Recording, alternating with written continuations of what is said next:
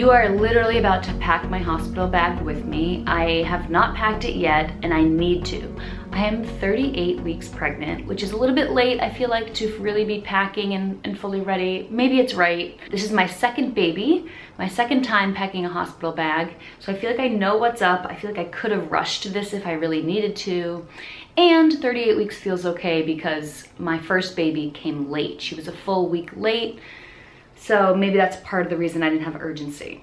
But I'm gonna approach this video a little bit different than a typical hospital bag video. I love these videos. I find them very comforting and interesting to see what people bring, especially second time or third time moms, because you've done it before and you really kind of like learned some stuff you want to bring this time. But the way I'm gonna approach it is first tell you what you truly need. So focus on those essentials to please not forget. And so we can stay focused on them, because otherwise there's a lot of other like noise and nice to haves that come into these videos. But I'm going to start with the essentials. Then I will move into kind of like commonly helpful that you likely want to think about packing. And then the third category will be truly nice to haves. I have maybe 5 or 6 things that I am bringing just because it sounds really nice, is not necessary, and you may or may not want in your hospital bag, but based on my first experience, I'm definitely bringing as like that nice to have third category. Let's get into it. So I am packing assuming that I am going to be delivering vaginally, but if I have a C-section, I'm also kind of prepared for those circumstances also. And with a vaginal birth, my hospital has you stay 2 nights, I believe, kind of like 48 hours after birth. And if it was a C-section, if it ends up being an emergency C-section, then it would be 3. Okay, so kicking off with that category of what you truly need, things to definitely bring. The way to think about this is the hospital can take care of you while you're there, but you do need to get home. So for getting home, you need an outfit, baby needs an outfit that is seasonally appropriate, and you also need the car seat. You need to install the car seat base, and the hospitals usually recommend you or require that you bring the car seat into the hospital and buckle the baby in front of them. This is kind of like a safety procedure that they require before you're allowed to go home. So outfits to go home and the car seat to go home. I have the outfits already picked out here and I will show you, but I'll also mention other things that you need are things like your ID and your health insurance information. If you can hear my husband talk in the background, he has a business meeting going on in the other room. So make sure you have in your wallet your ID and your insurance card or any insurance information you might have access to, and just grab your wallet on the day.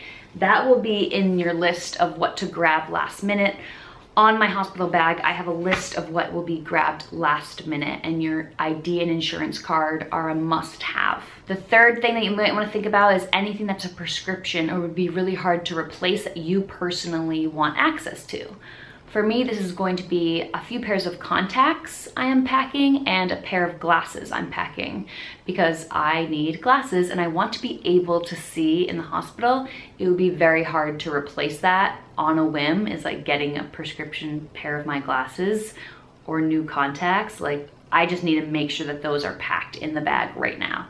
So here's the outfit. Here's what I'm going to wear home. A pair of socks. This is a nursing tank.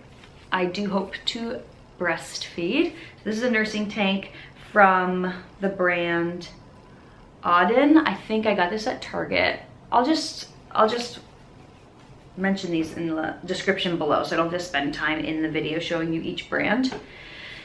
But the tank is so that I can wear this sweatshirt home. I am delivering in March in Boston and it is very cold here. So this sweatshirt I ordered off off Instagram. I got it fed as an Instagram ad. It says, "I may cry, but I can still get stuff done," or get things done.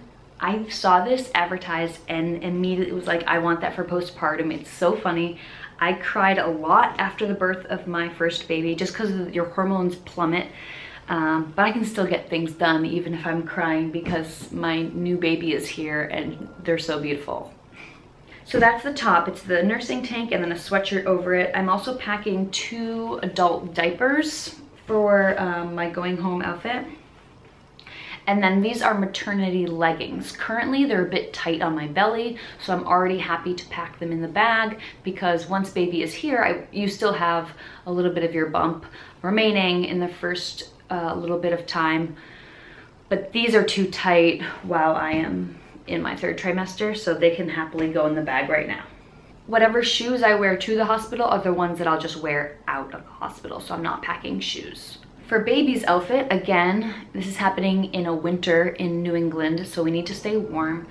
For his going home, because I'm having a boy, I don't know if I've mentioned that, I'm packing a blanket so that on top of him on the car seat, I can keep him warm. And then a hat. So my mom got him this little hat, has dinosaur scales on it, but hats are really helpful for newborn babies, and we definitely need a winter hat because it could easily be 20 degrees Fahrenheit outside when I deliver in 2 weeks. Its outfit itself, I've chosen a short sleeve that says hello because he's gonna come home and meet his big sister. So I thought that was cute, and that's actually a hand-me-down from my nephew. And then just these little newborn jeans. I know a lot of pictures are gonna be taken when he arrives back home, and I thought, you know, jeans on a newborn are kind of silly, but it's kind of like a fancy outfit for him to meet his sister.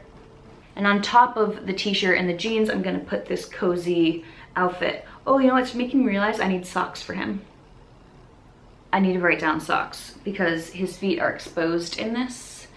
And you're not supposed to have them wear jackets in their car seat, but this is kind of thin and nice as like a sweatshirt. So hopefully they let me bring him home in this. And has a nice big hood also.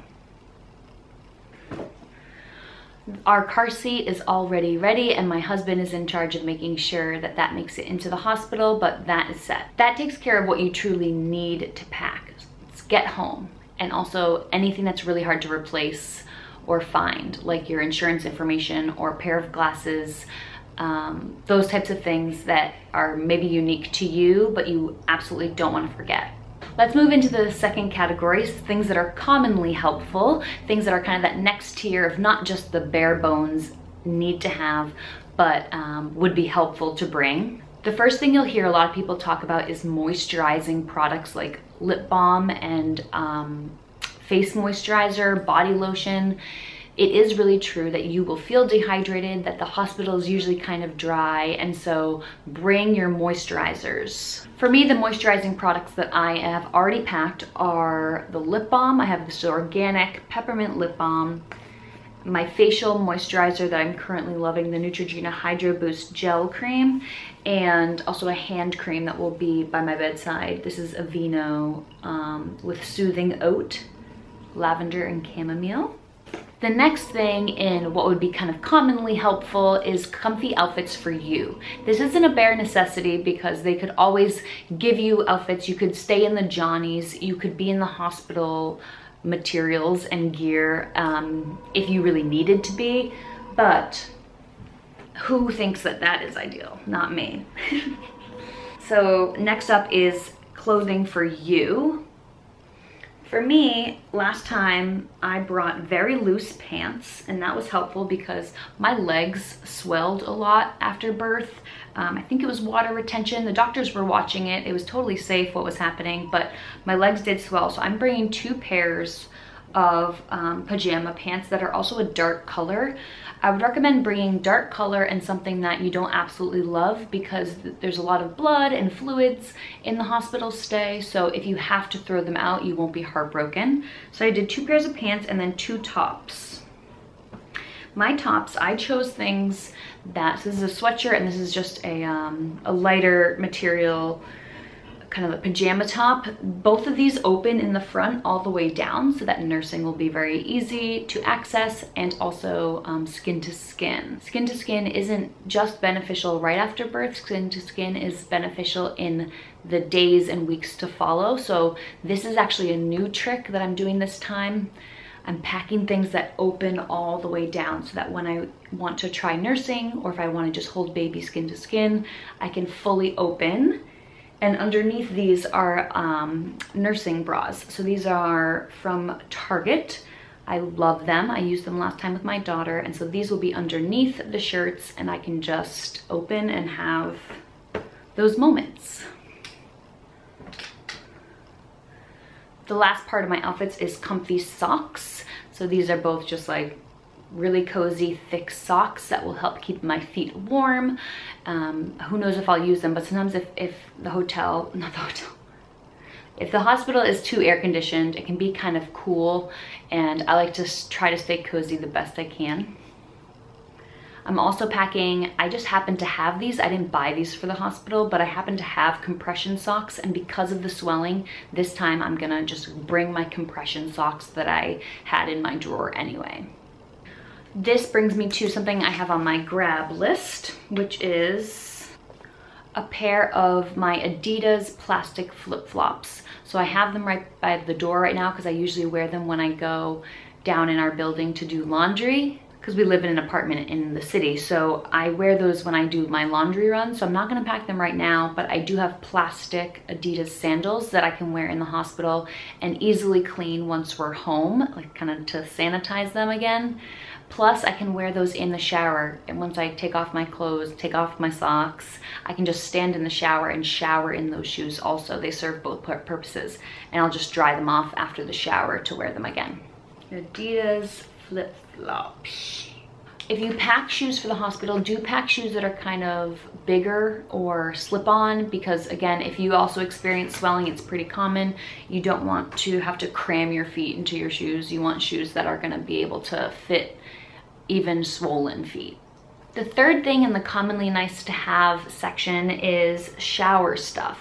So I'll wear those flip-flops in the shower, but it's also kind of nice to have some of your own shower items. The hospital does offer this usually. Check with your hospital, but they probably have shampoo and they probably have a bar soap for you, so you don't need to bring it, but what you could bring would probably be a little bit more enjoyable, and the post delivery shower is life-changing. I loved it. I didn't do anything fancy, like I didn't shave my legs. Some women pack razors and stuff for the shower. I don't do anything fancy. I just clean myself, but it does make you feel so much better after pushing out a baby, is to wash your body, wash your hair, do a full shower. So I actually bought this bag new for this experience because I really wanted a bag that could keep all of my toiletries, including my moisturizers I've already talked about, and my lip balm, at my bedside. So when you're in the hospital, you'll be in your bed mostly, and there'll be that table that can swivel over you. I'm going to have this by my bedside, and I really like the fact that it just flaps open and I can easily access the things I want. Inside, I've packed a shower baggie. So this is the Glossier baggie that all of Glossier products come with. And in here I have a body wash, conditioner, and soap. Just the bare essentials for an easy shower. In here I also have my contacts and my toothpaste and toothbrush. My hospital does offer toothbrushes and toothpaste and all that. Like, I don't have to bring my shower stuff to my hospital, but I know that just packing this is gonna make the shower feel that much more comforting and like a normal shower. Other things people will say are commonly helpful, and I agree with, are things to hold your hair back. So I have a scrunchie here, and also a big thick headband and some hair ties. I also am bringing, this is a first time thing for me, but I am gonna bring an extension cord for charging my phone and my iPad, which I'll talk about later, but I have the chargers in here. I did find that was annoying last time. I did not bring an extension cord and I only had my charger in it. My phone had to be over on the other side of the room. And honestly, when you're laying in bed and you're kind of like up because of the adrenaline, or you're just spending a lot of time lounging and healing, it would be nice to be able to use a phone or a screen to be taking pictures, to be calling people or texting people, even just scrolling social media to get your mind off of the maybe boredom or overwhelm you're feeling. So anyway, having your phone nearby is a comforting thing. And so I do have this extension cord. I just got it on Amazon and it's 8 feet long. I'll be able to use it obviously after postpartum or after the hospital stay also. Now I'm gonna move on to things that are truly just nice to haves. You do not need to pack these things, but I am in my hospital bag. I would like to mention at this point that I don't pack much for the laboring part of the hospital stay. When I labored last time, I was so in it that I didn't use any of the fancy things that I brought for labor. So I'm just going myself to labor. I found that the hospital needed anything I wanted during that time. I did not need to have my own ball or my own pillow or my own blankets or my own outfit. I actually liked laboring in all of the hospital stuff so that once that part of the experience is over, they just take it and clean it and I don't have to deal with any of the mess that happens during labor and delivery. All of my bag is me focusing on once baby's out and I'm trying to be comfortable for the few days that I'm there. So do think about some things that would be nice to have during labor. I'm not packing anything for that. I will just be my own self in a hospital delivering a baby in the Johnny. I'm fine with that. So do know that about this video is I don't have anything crazy for labor and delivery. The nice to haves that I am bringing start with a new idea of mine, which is a robe. This robe is so red and so vibrant. It's very plush. My mom actually bought it for me one Christmas to wear on Christmas morning. She got it for me and my sisters. I'm bringing this, it's already washed, and I'm preparing to wear it probably a lot, maybe even without any of my outfits during postpartum. Again, it opens in the front. It's very cozy. It's kind of like bringing your own blanket, but it's a wearable blanket. And I do expect that after my first shower, I will just get into this and stay in this for quite some time. I'm also grabbing a plastic bag for dirty laundry. I didn't do this last time, but I think it'd be really nice to have. This is a Target bag, just somewhere to put my clothing or items, you know, socks, outfits, baby's outfits that are soiled and will go into the laundry when we get home. Snacks. I did bring some snacks last time and I'm definitely bringing snacks again this time. The hospital does feed you very well. I mean, it's not like fancy food, but they will keep you fed. However, I liked having snacks around for those moments when I felt super hungry and didn't want to have to wait. Plus, it's also just kind of comforting and nice. So postpartum, I brought a few snacks, including, right now I've already packed a Lara bar, a Bobo's oat bar, and a couple Snicker bars. These are a special treat. I love Snicker bars. And so I got 2 in case my husband ends up wanting one. I also have a bag of trail mix on my to grab list. We always have trail mix in our cupboard, so I'm just gonna grab a bag of trail mix in the future and get it in the bag. It's okay if I end up forgetting that, but it is something I intend to bring. It's just like some nut mix, things that I could munch on and snack on while we're hanging out. Next in nice to have is cute baby stuff. While baby's at the hospital usually provides everything the baby would need, including swaddles, including outfits, including hats. Definitely check with your hospital to see if this is true for you. But last time, I didn't need to bring anything. They have diapers, they have wipes, they have everything to take care of baby while baby is there. So it truly is a nice to have if you want to bring it. I am bringing some cute baby stuff, including 3 outfits, I think. My mother-in-law got him this outfit. It comes with a hat and it's just pants and a shirt.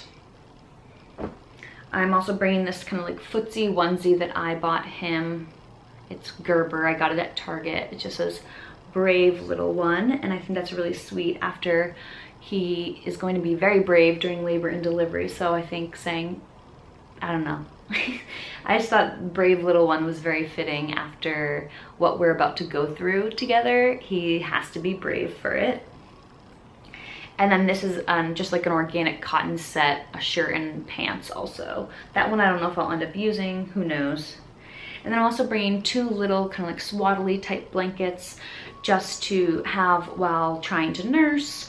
This is a receiving blanket by Gerber that I bought on Amazon, and also a kind of like swaddly type thing. I don't anticipate swaddling him in this, but I do think laying it down on the bed or having it draped over me, as a mom, you really never regret having blankets and fabrics around. So I'm just bringing two kind of cute ones and it all somewhat coordinates, or some of them coordinate with each other. So I think it could be cute for pictures, because you're taking lots of pictures there. You know, you're taking the first pictures that you're gonna send out to family to say baby's here.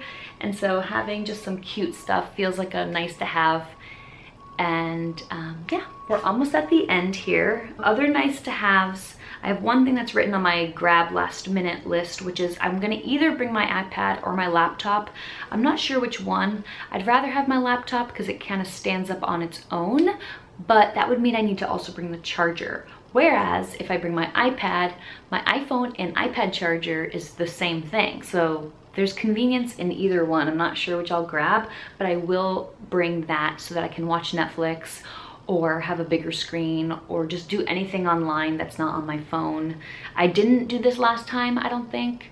And honestly, I didn't feel like I needed or wanted to watch a bunch of movies like other women talk about, but I will bring it just as a nice to have in case I wish. 2 remaining nice to haves that I'm bringing.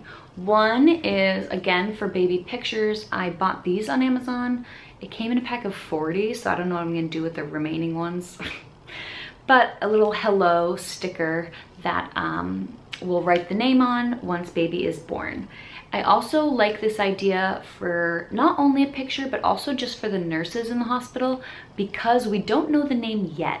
So when the baby's born, they usually ask, does baby have a name? And we're, I think, gonna spend a day or so choosing the name because we're not quite sure exactly which one we're gonna choose. So on the card, this is very specific, but I remember it vividly with Mia also, is we didn't claim the name immediately. And so on her little bassinet in the hospital, they usually put a card that says the name, and they just wrote baby girl because we didn't know what we were naming her yet. So this will be nice, not only for pictures, but for the nurses, because I'll just leave the sticker on the bassinet at the hospital, so any nurse that comes in and greets the baby will know the name, since it won't be on the hospital's card. So super specific there, but I think it's cute. And then lastly, in my hospital bag, I'm gonna make sure I bring a toy for our little one. So currently our daughter is very much in love with Frozen. And so I wanted the baby to bring a gift home for her. So we need to have it with us at the hospital so that when we arrive home, he can be carrying this for her in the car seat. So I am bringing this. I need to wrap it, and I'll probably do that once this video is over. But that is something that I am gonna bring with us so that we have it ready. And I think that's it. Let me check my list. I wrote a master list on my phone, and I am gonna list out the packing list in the description box below so that you can kind of like copy paste it over to your own phone. I covered everything. Everything that was on my phone is currently either in the bag now or on my grab last minute list, which I will tape to the top of my bag. Oh wow, we did it. That is what I'm bringing to the hospital for baby number 2. Write in the comments if you have other suggestions for people so that folks can look down and gather even more ideas while they're here.